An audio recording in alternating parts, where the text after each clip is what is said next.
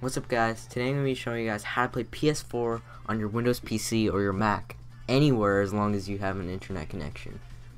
So to do so you're going to have to download PS4 Remote Play from this website. The link will be in the description, so go ahead and click that. Now I know I've made this video before, but my other one wasn't really that good, so I decided to remake it and hopefully this one will be better.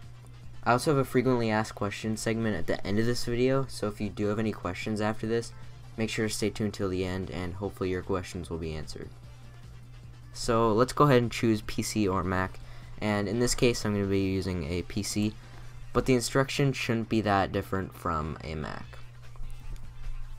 So my virus scanner is just going to scan it, and it is successful.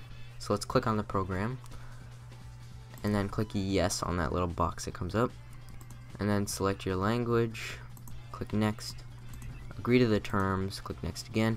Then you can choose where you want your program to be downloaded. In my case I'm just going to download it in the default folder, then click next, then click install. Now it'll take a minute to install, but I'm just going to skip ahead. Then once that's done, you can just click finish. Now go ahead and search up on your computer Remote Play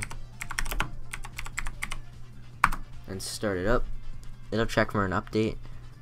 So first click on settings so we can set everything up, and then click sign in. I'm just going to sign out just so I can start from scratch, and then enter your email and your password for your PSN account. Alright, now we're all signed in. So next you can select the video quality. I recommend staying at 540p, but if you have a really high internet connection you can go all the way up to 1080p. Frame rate I'm just going to keep at standard, but you can put it on high. And then that's all you need to change, so just click OK. Then you can connect your PS4 controller to your computer with any micro USB cable. And I've already done this, so after you've done that, just click options on your controller. Now it'll search for your PS4 via the internet, but I suggest registering it manually. So click on that. Now we're going to hop on the PS4 and I'm going to show you guys how to find the number that you need. Now keep in mind, when you are registering this for the first time, you do have to be connected to the same internet as your PS4.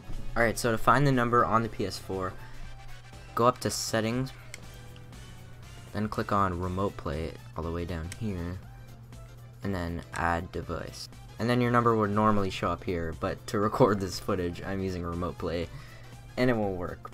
So once you got that entered, just click register and it'll begin to connect to your PS4. And then here it is. I'm using the PS4 on the computer.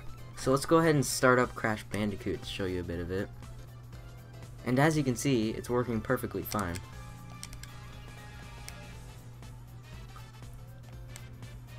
Now I wouldn't recommend playing Crash Bandicoot with Remote Play, but if you really want to play it, then go ahead.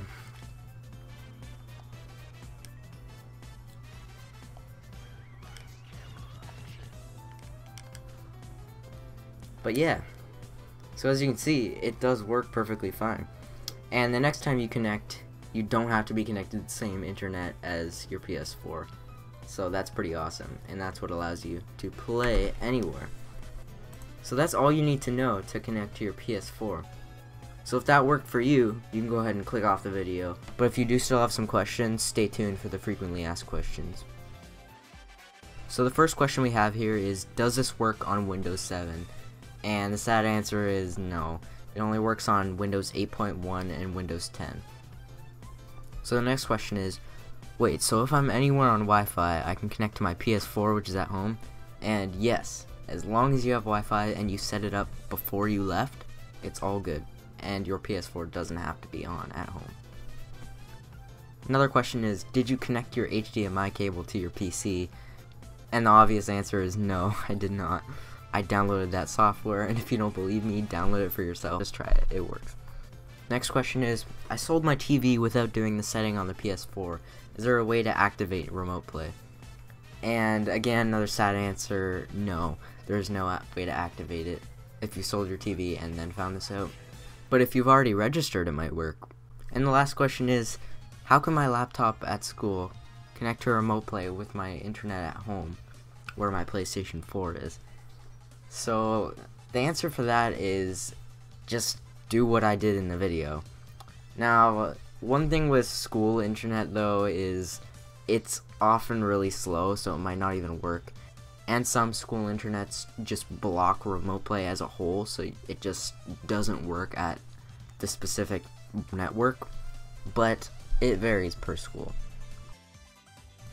Now with that, I hope you successfully connected your PS4 to remote play, and if you enjoyed the video, make sure to leave a like, and if you have any more questions, feel free to ask them in the comments, and I will make sure to answer them. So thank you guys so much for watching, and I will see you guys in the next video.